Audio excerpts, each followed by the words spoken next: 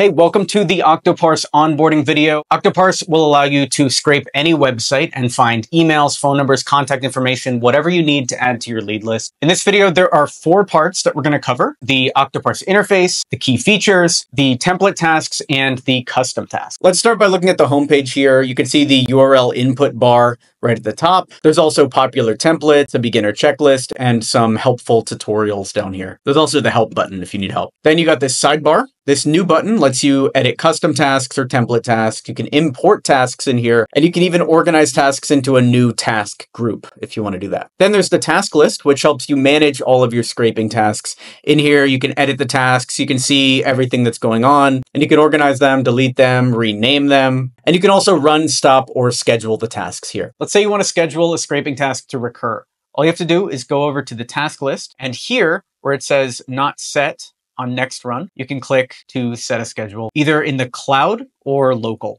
The cloud is on top and local is on the bottom. Let's do a cloud task and set it to recur every week on Saturday at 11 a.m. Then you want to name it Saturday at 11, hit save, and schedule on. Now this task will automatically run again every Saturday at 11 a.m. and give you the data. Then this help button gives you access to a bunch of tutorials, our entire help center, which is full of a bunch of articles that will teach you everything you need to know about Octoparse. But if you have further questions, then just click this chat button and send us a message anytime. We'll be happy to help. You can give feedback, you can get tips, or just grab a basic walkthrough of Octoparse. In Octoparse, everything starts with creating a task. A task is often called a bot, an agent, or a crawler. No matter what it's called, it's basically just telling the computer what to do. Typically, one task scrapes one website. So if you have one website, you put it in, create a task, you teach Octoparse how to look at that website and break it down. Then if you have a different layout, then you would use a second task for that. And if that sounds too complicated, well, we've got easy to use templates right here in template tasks. So whether you want to scrape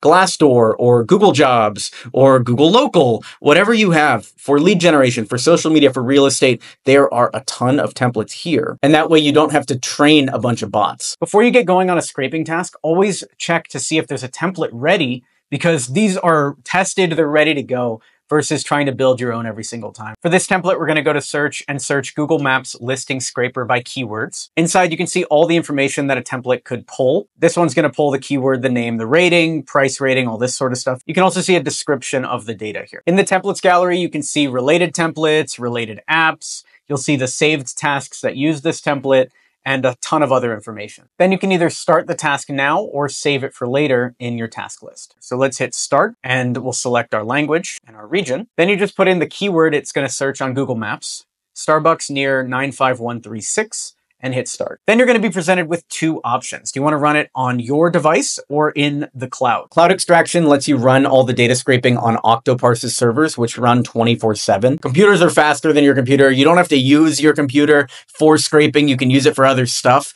maybe watching YouTube, whatever you want to do. And Octoparse will be over there doing all the work for you in the cloud. That allows you to schedule tasks at any frequency also. So if you want repeating tasks, or if you want tasks to happen at midnight your time and you don't want to have to wake up with an alarm, that's what this is perfect for. And all the data is stored securely in the cloud, so you can look at it anytime from any device. For this one, we're going to run it on our device, so hit standard mode. Now the task has started and the data is running. Here you can see the task overview, which shows the start time, the end time, the extracted data, captcha attempts, failed URLs, and any automation. There's also the data list, where you can see the data pouring in by the second here, and the event log, which shows exactly what's going on during the run. And you can even see recent runs, which shows you the history. If you've paused, if you've stopped, it'll all show here. You can also show browser, and you can show all of this being collected. Once all the data has been extracted, you can hit export, and you can export data as Excel, CSV, HTML, a whole bunch of different things, including Google Sheets, and you can even put it straight to storage in Google Drive, Dropbox, or Amazon S3. So let's hit confirm, save the data here, and you can see all the data in Excel ready to go. Now let's do a custom task. Octoparse comes with a handy auto detect feature, which automatically scans the website and builds the scraper for you. So we'll go on over to new custom task. Here we'll input this URL.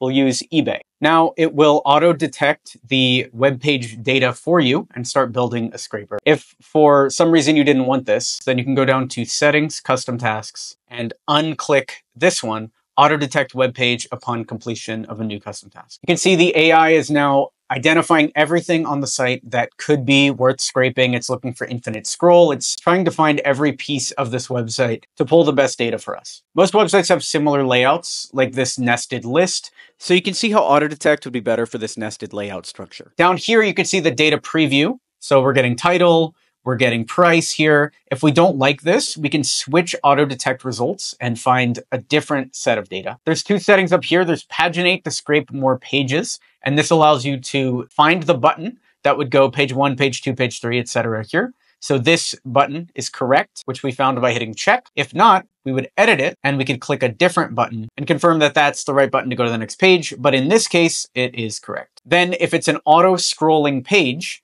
you would add page scrolls. If it's paginated, then there's no need for that. And then we will create a workflow. A workflow lists the exact steps that the scraper is going to take to get the data for you. For instance, it'll go to the web page first. Then it will look at the pagination. It'll look at the first page, extract the data from that page, click to paginate to go to the next page. Then it will loop through again. And you can edit this by clicking the three dots here. But I would be careful. Let's say we wanted to delete pagination. We wouldn't just click the three dots and hit delete, because this would also delete all of the nested tasks. So instead, we want to drag loop item out of this list, and then we can delete pagination. But for now, we actually need pagination, so I'm going to keep it here. Then you want to select a subpage URL and hit confirm. This is in case you want more data from the subpages. For this one, you can either auto detect or not. For the subpages, I don't like to do the auto detection, so let's cancel that. Instead, we're going to click the elements that we want to scrape. For example, the product title, and we'll extract the text data here. Now, if you want to extract the URL of every page, you would go to add custom field,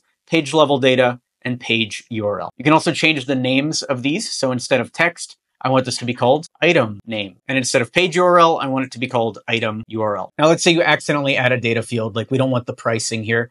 Well, luckily, we can just click these three dots and delete the field. Let's go ahead and hit run. And this time we're going to run it in the cloud. This will assign a random IP, and Octoparse's servers are going to do all the scraping for you. This means you don't have to keep your computer open, and you can instead let Octoparse do all the work. It's also much faster than running it locally. So let's hit standard mode. And now the data is being extracted. In Cloud Run, you'll see everything: task overview, data list, recent runs. The only difference in this one is the subtask status. And if you click details, here you can see the event log and a screenshot. Now we can see our average speed. We're pulling 11 lines a minute, and we've pulled 35 pieces of data, which we can see in our data list here. Here are all the titles that we pulled, the prices.